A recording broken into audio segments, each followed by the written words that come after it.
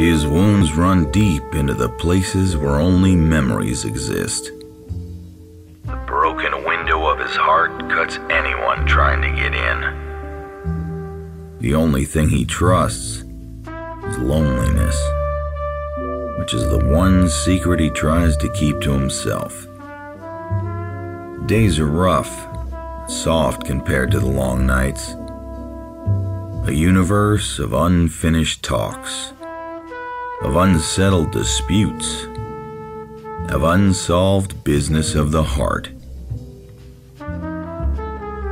The slow tick of the clock that seems frozen in the late hours, stuck in the viscous goo of remembering. The slow motion reenactments of painful moments, sacred memories where the ritual of a mock trial is always stained with a verdict of guilty. Gotta shake it off, flex a little, maybe even get angry instead of sad.